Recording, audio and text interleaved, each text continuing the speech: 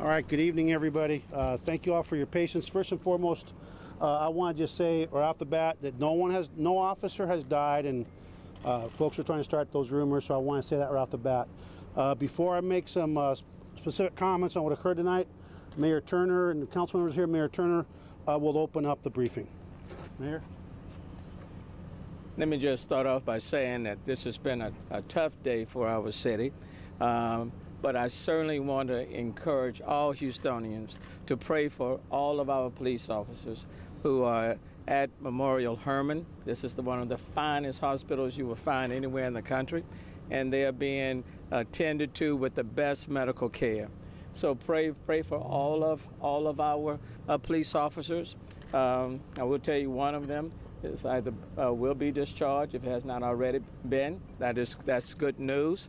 And for the others who will be remaining here at the hospital, pray for them, and pray for their families, pray for their spouses, their children, their parents, all of their loved ones, and there are many loved ones that are on the road, en route here.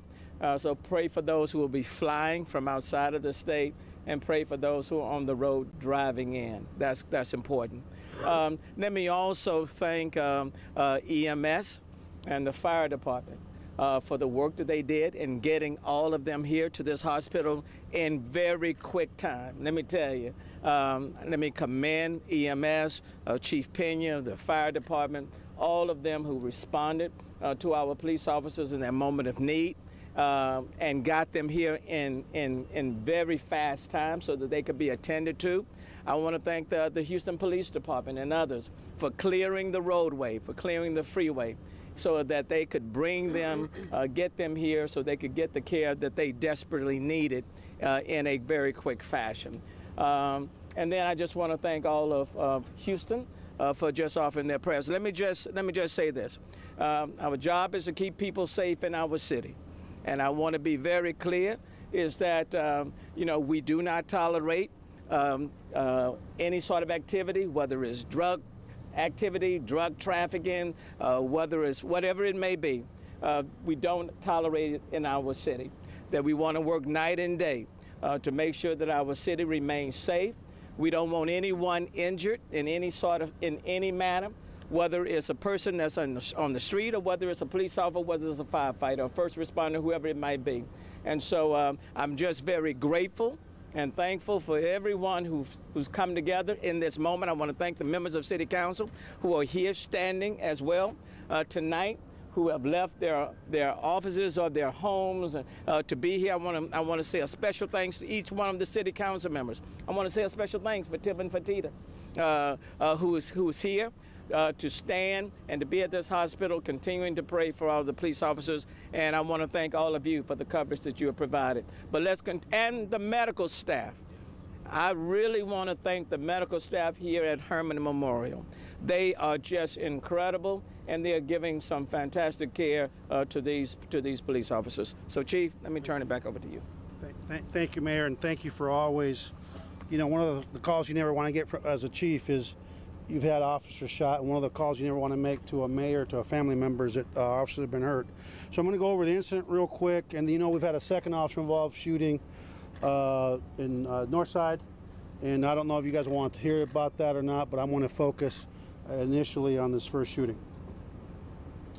So at about 4:15 p.m., a narcotics group 15 from the Houston Police Department, who was working an investigation involving the sales of narcotics out of a residence in the 7800 block of Hardy Street, responded to Hardy Street as a team of about a dozen narcotics officers and about a half a dozen patrol officers from the East Side Division. The patrol officers were there to provide support and obviously to provide the uniform presence for this operation. Shortly before 5 o'clock, the narcotics officers attempted to serve a search warrant on the location at 7800 Hardy Street. They announced themselves as Houston police officers while simultaneously breaching the front door of the residence, and while the police car, the marked police unit with uniformed members as well as the police officers or the police garb, also hit the siren to make sure everybody can and hit the lights so they knew that police officers were there. Immediately upon breaching the door, the officers came under fire from one or two suspects inside the house. We're not sure how many of the suspects fired at this time. As you can imagine, it was a pretty chaotic scene over there, and the investigation's unfolding. As a result of the exchange of gunfire between our officers and one or two suspects, we have 5 officers injured. 4 were struck by gunfire. 2 officers are currently in surgery. They're in surgery for gunfire sustained, and they are in critical but stable condition. And we're hopeful that with the prayers of this community that they will recover. But again, they are in critical condition but stable. Their families are here. Some of the families are in transit, but 2 officers are currently in surgery. 2 other officers were shot, and they will remain hospitalized for observation for at least a 24-hour period. They were struck by gunfire, but they are basically ambulatory, and they're expected to make a full recovery. 1 officer sustained an injury during the gun battle. It's important to note that once the officers, the initial indications are once the officers breached the door and the gunfire began from the suspects.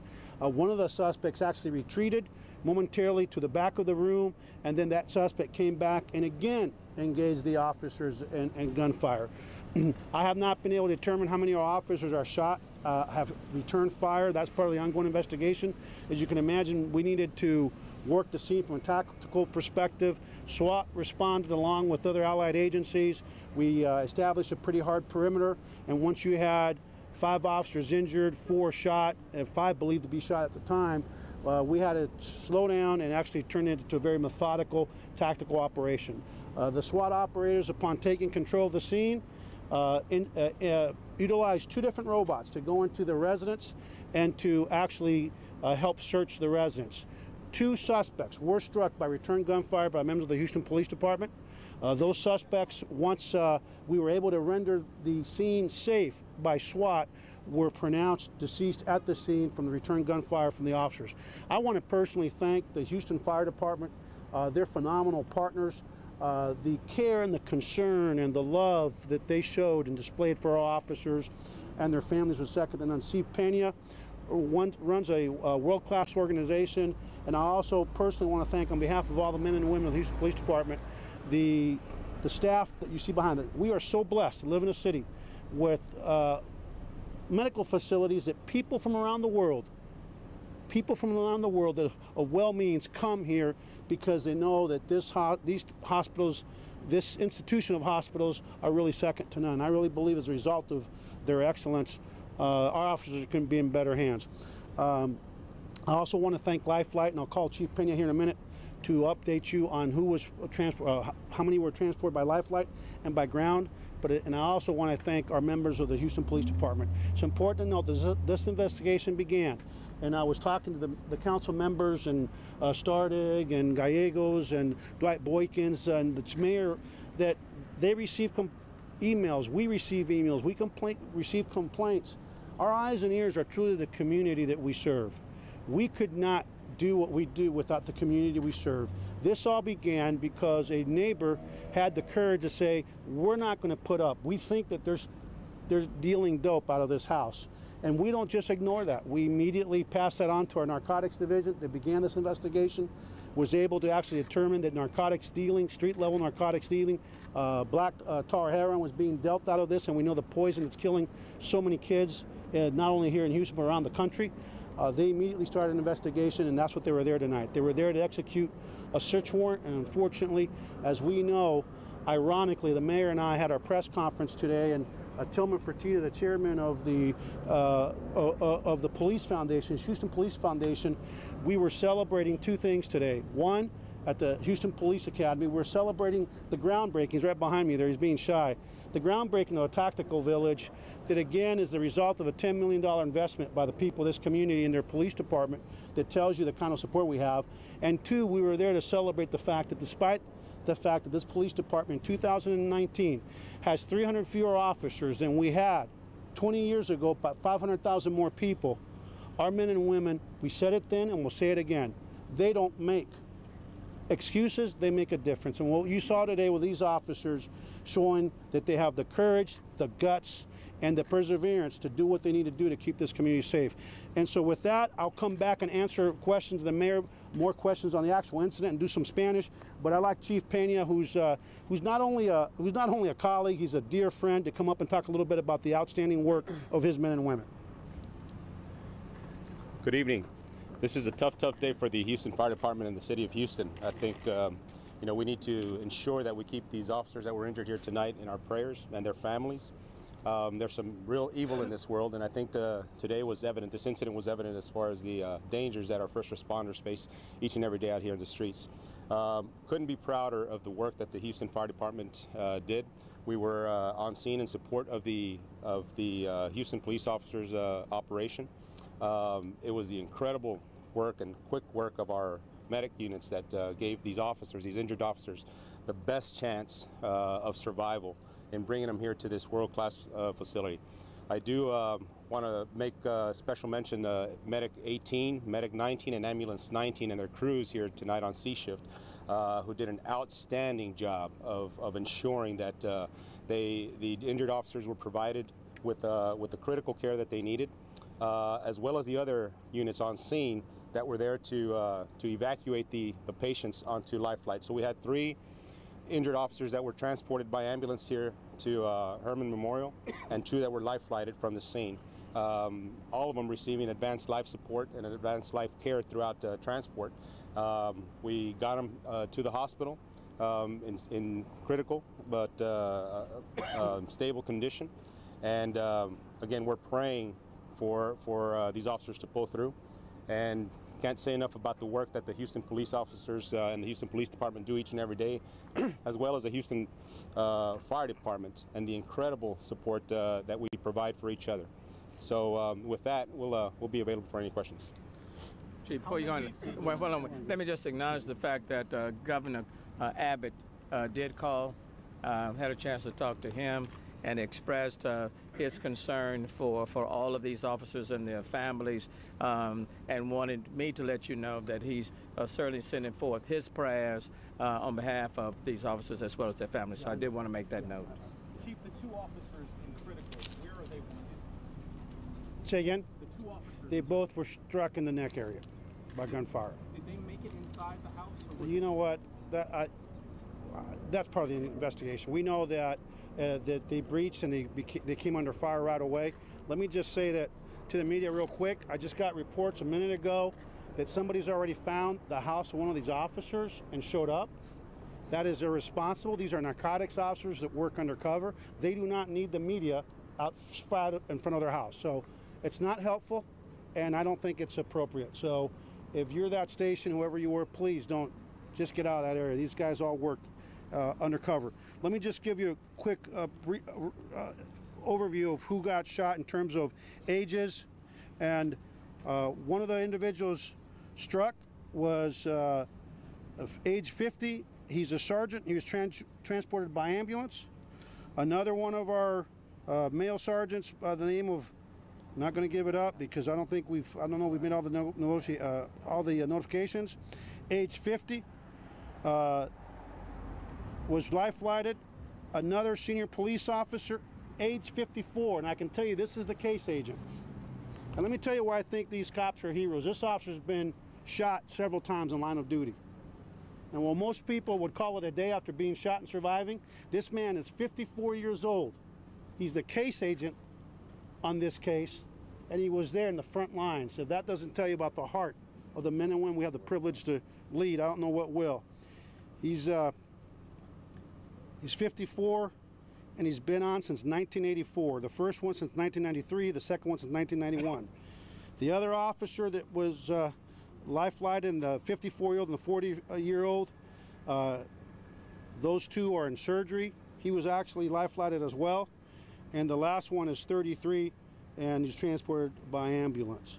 The officers that returned fire at the scene are being debriefed by the Special Investigations Unit, by Internal Affairs. The Harris County District Attorney's Office is on scene at the officer-involved shooting, and they will be working with us, our Civil Rights Division, to ensure that all policies, procedures, and law were followed. With that, I'm going to let Joe Gamaldi, who's in times like this, sometimes what we can't do, the Houston Police Officers Union do a phenomenal job of being partners with us, and I'd like to have him say a couple of comments on behalf of the Police Officers Union.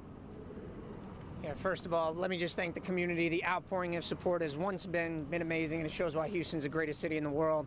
I want to thank Lieutenant Governor Dan Patrick, who already contacted us to make sure these officers are doing all right. And I want to thank all of our partners at HFD, all the officers out on that scene who all played a crucial role in getting them down here. And certainly thank you to the medical staff, the world-class medical staff here that are taking care of our officers. But now I want to speak on behalf of the 5,200 brave men and women of the Houston Police Department and the other 800,000 police officers that are working these streets every single day, putting their lives on the line. We are sick and tired of having targets on our back. We are sick and tired of having dirtbags trying to take our lives when all we're trying to do is protect this community and protect our families. Enough is enough. And if you're the ones that are out there spreading the rhetoric that police officers are the enemy, well, just know we've all got your number now. We're going to be keeping track of all of y'all, and we're going to make sure that we hold you accountable every time you stir the pot on our police officers. We've had enough, folks. We're out there doing our jobs every day, putting our lives on the line for our families. Enough is enough. Now, please, keep these officers in your prayers. Thanks, Joe. Mayor, you have anything? We'll open it up to questions, or I can do Spanish real quick. Two suspects Questions. total, or three suspects? There are two suspects that were shot and returned gunfire, and were they pronounced at the scene? What kind of weapons? Two suspects.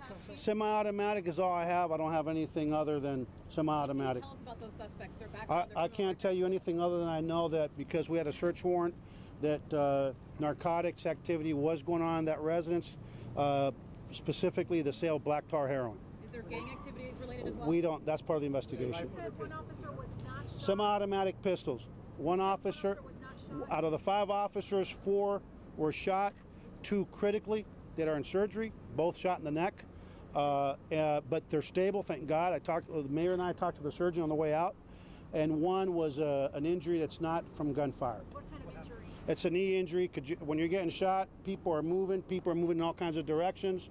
And when there's a lot of shots being fired at you, and you get 4 officers shot, 5 officers shot. That's a lot of gunfire that came our way.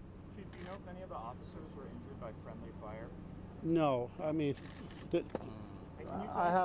let me just say this right off the bat: we don't suspect anybody being struck by friendly fire. I don't expect, because our people are really well trained.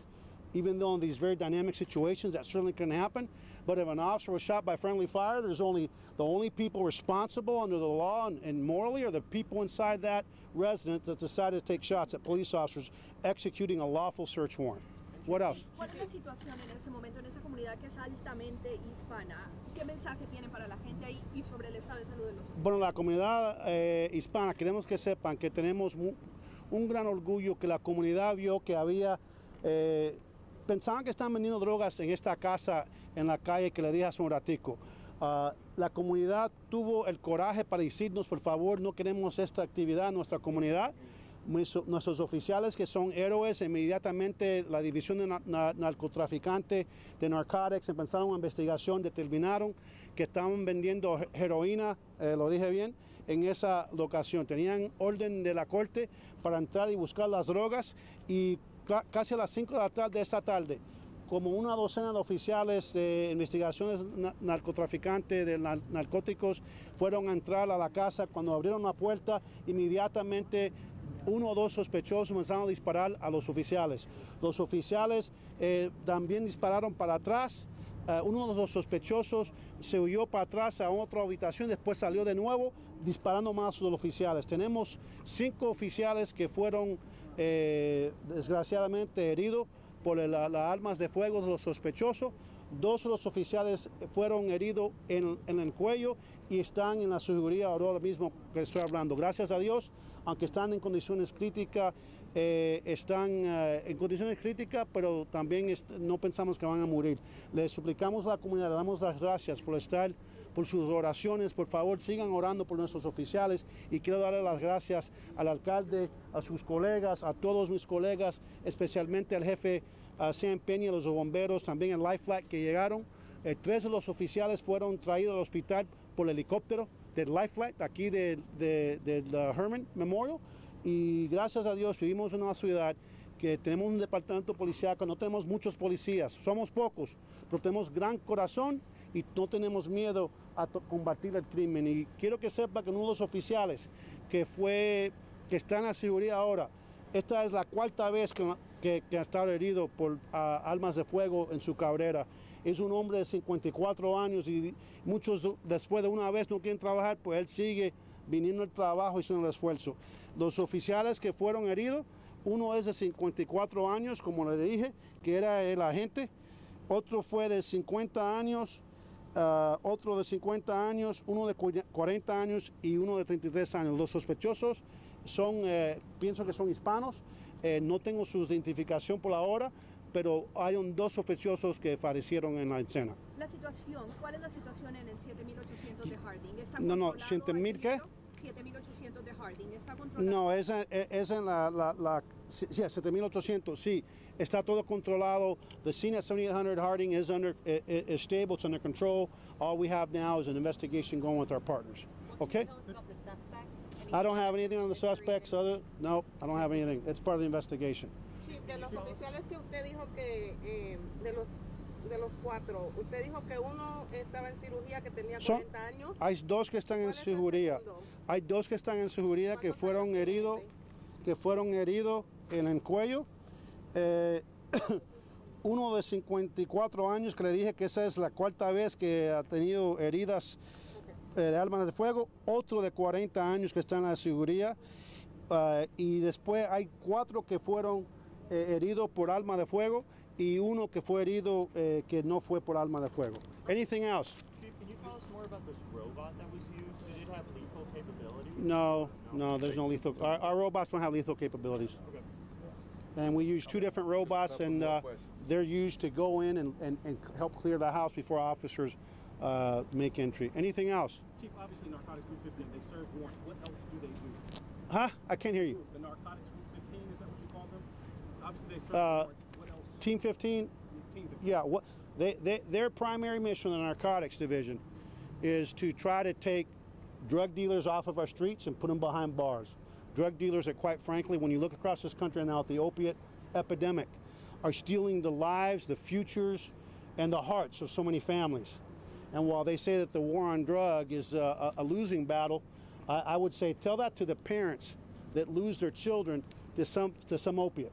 A personal friend of mine who I got the call when I was police chief in Austin, that his son, who he struggled to get out of the Red Raiders, whatever university that is, up north, Texas Tech, so proud of his son, and within 6 months, I get the call that he's dead because of an opiate overdose. So I think what narcotics does, without a doubt, is save lives. And most importantly, we talked about it today, the mayor and I, that out of all the murders in Houston, we know that the vast majority involve gangs, drugs, and domestic violence. So while people think that the drugs is it's a harmless crime, well, the industry is not harmless, and a lot of the shootings we see in our city are drug rips or people fighting over gang territory. And so those are the 3 drivers, and so that's why we keep fighting. Okay, thanks everybody. We'll have an update tomorrow, probably about 10 a.m. Thank you everybody for your patience. Kept here overnight. Where are they shot? Say again? The 2 being hospitalized overnight, where are they shot? You know what, I don't remember, but they're ambulatory. I think one was in the shoulder. So thanks everybody, appreciate you all.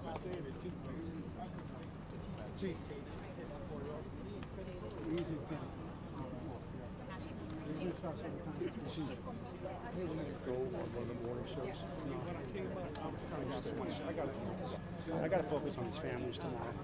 I know you got to ask them. I know we all have to tell myself.